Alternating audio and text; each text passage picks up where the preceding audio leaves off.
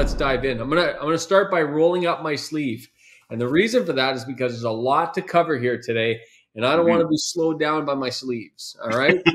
Please. So let's dive into topic number one. We're going to be talking about a general economic update. But before we really get into that, I want to give everyone kind of a public service announcement around tax reminders. This year is the year in Canada, if you're a real estate investor, you have to file the UHT form, underutilized tax forms. They're a pain in the butt. If your accountant has filed your taxes already, they probably have done it. But if you file your own taxes and you forgot to do it, the good news is that deadline recently got extended from tax season 2023, which was in April of this year. It's got pushed back to October this year. So you now have a little bit of a window where you can do this. So just check that out if you're a real estate investor. You don't want to miss that, Patrick, because you don't want to pay unnecessary penalties for nothing. Well, and I want to add to that, just because I've talked to a couple of members who had their accountant wanting or asking their accountant to do that work for them, and they got a quote on it.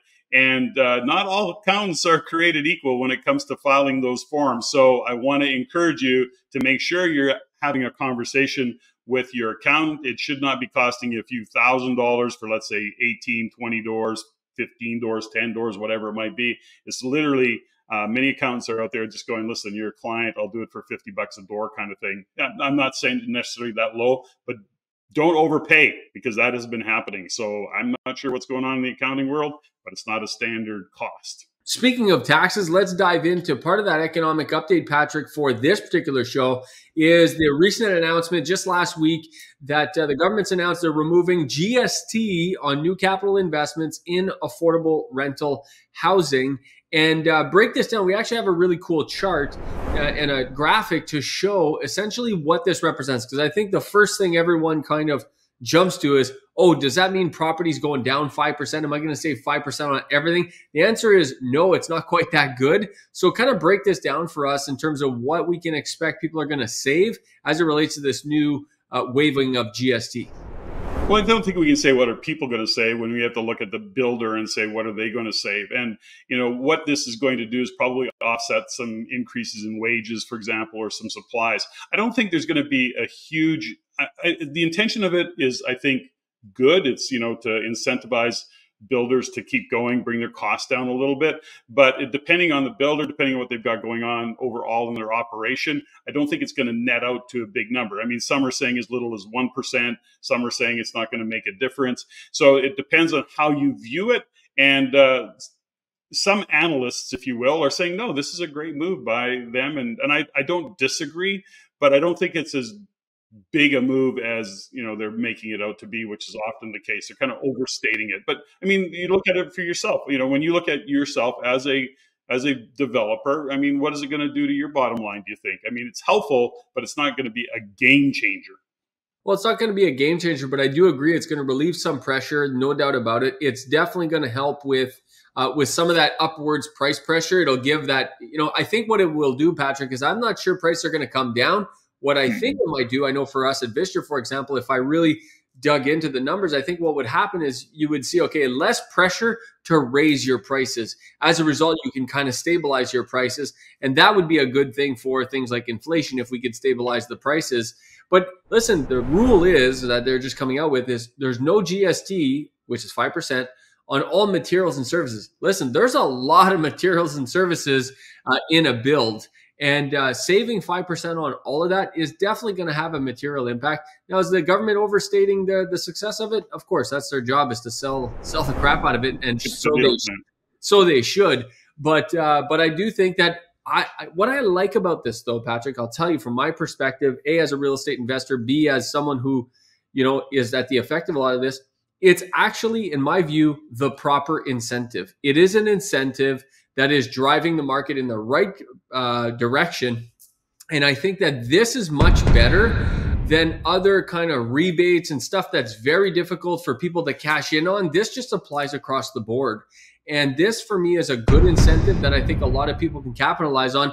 And it's going in the right direction. Is it the perfect incentive? No, but I don't think a perfect incentive exists either. What I do know, for me, it's an incentive in the right direction. Well, there's a couple things around it. I mean, we don't need to beat this to death, but it is also based on property type. So when you look at the scope of rental properties are already on the incline. So in other words, their building has been increased. When you look at multifamily apartment type buildings, they're on the rise. That's actually some of the primary construction that's going on. So, but it doesn't apply across the board to all multifamily, for example. So we just got to be a little bit careful about what it really drives. I think that as we go through the segment, we'll start to see where what the government is intending to do is get housing and get people building and builders on board to increase supply. I mean, the intention's there, but I think as investors, we have to look at it and go, what is the impact of that? It's going to take years, like years and years, to really to notice a difference in terms of what we've got for the supply side of it. So I think it's a little bit, some could say too little, too late, but ultimately they're going forward. They have an intention of getting supply out there. It's just going to take a long time to feed through. This is one thing. There isn't one solution to supply. These are little incremental changes that can be made. Yeah, there is. There's no doubt. It's always too much. It's always too much too late when they're making the changes on the way up, and it's always too little too late when they're making the changes on the way down. So you can expect that's going to continue. That's just the way the government machine works. But to me, I think it's a good step in the right direction. I'd rather have this than not have this, which is good. Could there be better incentives? Sure, there could be, and hopefully we get more down the line. Interesting to see how this is going to go. So that's a really good, I think, good start for real estate investors. Yep. Now let's transition to consumer price index. Here's kind of the general market feeling. I've been on the phone all morning, in fact, with various investors, and here's a general market feeling. Early September rolls around, and good news, the Bank of Canada decides not to raise rates.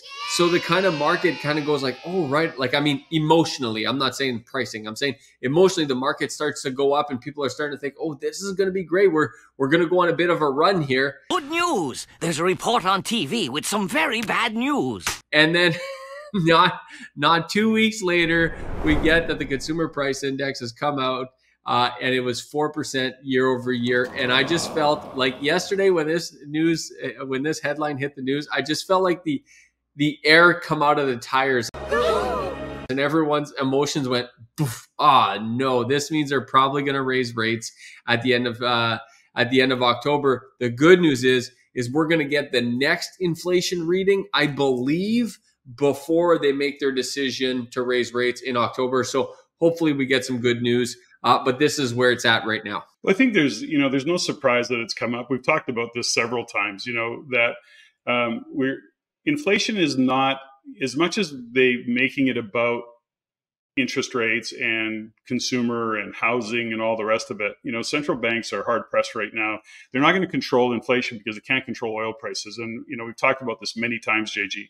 When we look at what's happening in the market, oil continues to rise and it will continue to rise, which is going to drive transportation changes or charges, which is, the cost of fuel, the cost of transportation, which affects the cost of food. And that's the biggest impact. And certainly some of the cost of goods that it takes to manufacture and or to operate, including inventory. So the point of that, what I'm making there, is that inflation is not going to come down in a meaningful way for a very long time. I would say that if they raise rates, here's where they're stuck. Here's where Bank of Canada is going to be stuck, is that if they raise rates, it's not going to impact food, it's not going to impact fuel, and it's not going to impact the cost of oil.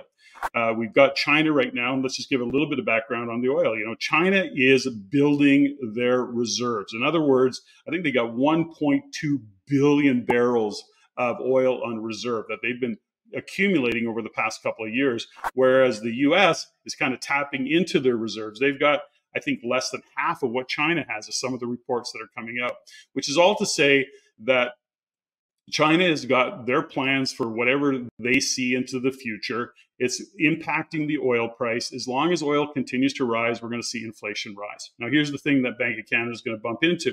If they raise rates, which there's some risk of doing that, they're not going to have an impact on inflation. But what is already happening, businesses are slowing down. We're starting to see unemployment tick up a little bit. Not a big concern yet, but if you look into the future, you have to kind of say, where is this going given what's happening economically?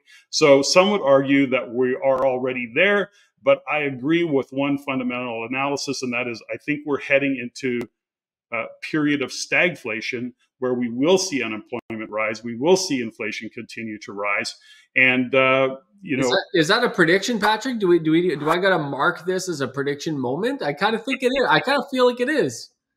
It's not a prediction. It's a concern right now. I think that's a direction we're heading, given the trend of our economy. Gosh. And so will the Bank of Canada raise rates? They might, because, I just think they might. But that's the concern that I would have, is if they do raise rates again, we are destined for a period of stagflation, because raising rates is not going to change the cost of food and fuel and many cost of goods. Stagflation is extended periods of stagflation, obviously are not good at all. But as the economy slows and as as we get back into balance here, I think a period of stagflation is actually inevitable. The question is, how long is it going to last for? And you hope it lasts for as little as possible, because stagflation means that the economy is shrinking, but inflation is going up, which is not good, because then the average economy, the average people is feeling it double, because things are going down as an economic output and prices are going up. So things are really getting pinched. The question is, I think it's inevitable. It's going to happen for a short period of time. I just hope it's as short as possible.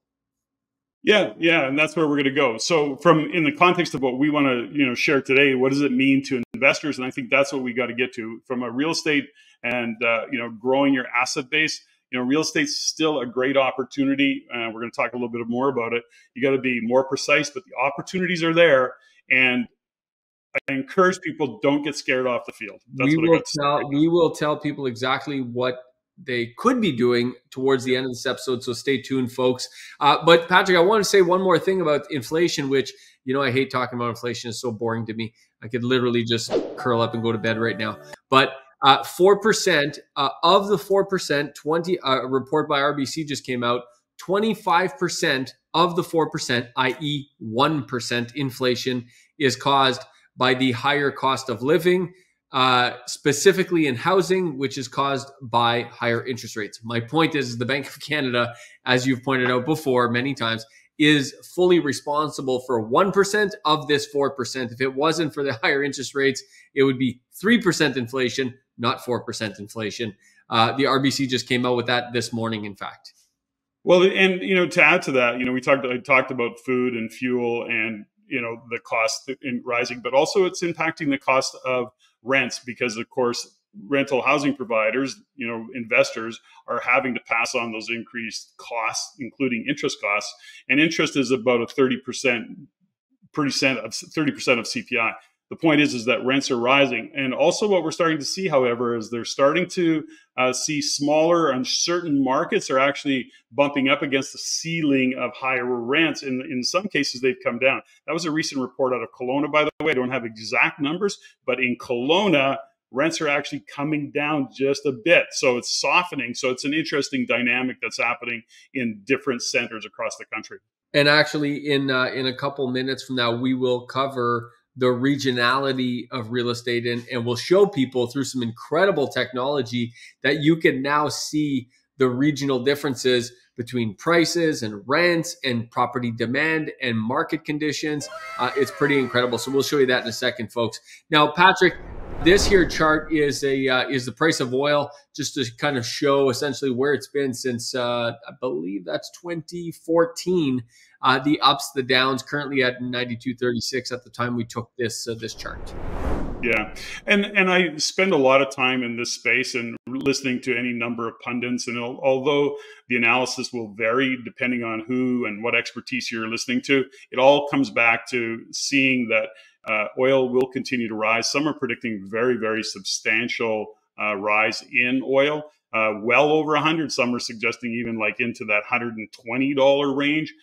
I don't know. I just know that based on what's happening in a global scale, when you see what's happening in China, Russia, even India for that matter, what's going on in the US, we're starting to see that oil will continue to rise. And I think that it breaking $100 a barrel is a kind of a almost, I would be shocked if it doesn't, and hopefully it doesn't, because that is driving inflation. That's another prediction. I'm going to put another. That one, I'm comfortable with that as a prediction. We're gonna ask the video the producers here to make like a Patrick Prediction Index. We're gonna call it the PPI, the Patrick Prediction Index. And we've had two predictions here in this. Now there's more to come. We're going to do another prediction on condo prices here coming up. So stay tuned, folks. Stay tuned. Patrick, this particular chart here I thought was interesting. Take us through it.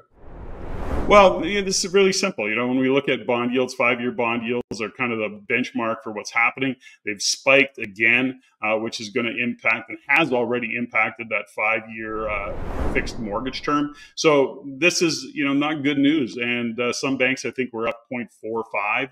And they're starting to have an impact on those mortgage rates. And this is really the tough one.